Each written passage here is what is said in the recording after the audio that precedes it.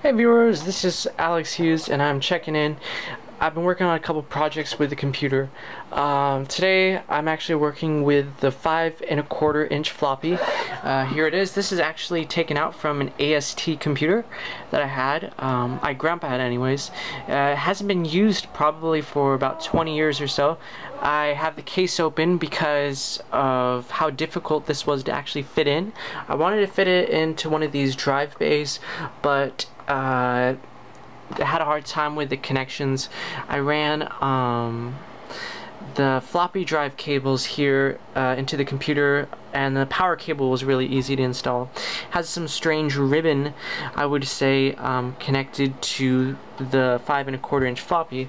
Luckily, we still have some samples left. I have to be honest, you know, I admitted in an earlier video, I did destroy a lot of them because at the time I was under the belief that they were obsolete. I mean, while that is true, they definitely have some significance that I've learned over the years. So I'm gonna try Microsoft Flight Simulator.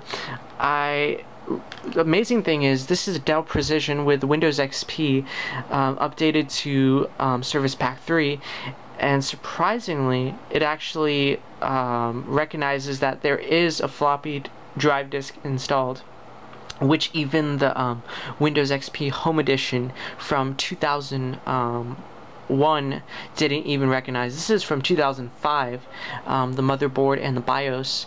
So it's kind of interesting to see how the one from 05 actually recognizes it, but the one from 2001, older BIOS, doesn't even recognize it. So I thought it was funny when I first learned it that Windows XP, when Windows XP thinks something is old, it's gotta be old.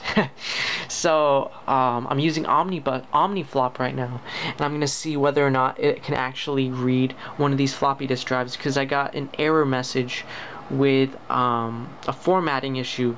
I've had that issue before with USB drives when I've plugged them in, but I really want to see if it'll read it through this. So continue on watching, and I'll check in again and see what happens.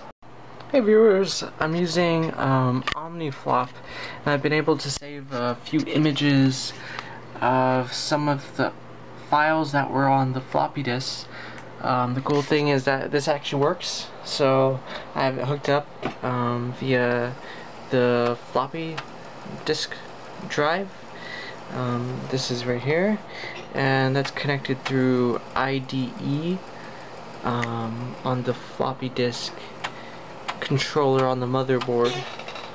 So right now it's copying the image of the data that's on the floppy drive to the computer, and then I'm gonna use a product called 7-Zip to actually be able to read the files. So that's working right now, and this floppy disk is actually PC Disk Tools,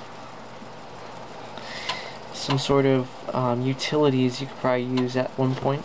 So I'm going to try to do that with a disk. I got several floppy drives still around, so I'm going to take a look at them and hopefully be able to use the software. I would say that this is probably one of the coolest parts, is when you actually get to see the floppy disk drive do its work. It almost looks like it's vibrating here, and I think it might be spinning the floppy disk actually around. Kind of reminds me of a CD, when you put the CD in the drive tray and then the laser is reading off the disk, it's spinning around. So that's what I kind of think of a floppy as. A floppy disk as is literally a flexible piece of plastic that spins around, whereas a CD or DVD is more, it's a harder piece of plastic. And oh, that's pretty cool. I think it's gonna start reading it. Yep.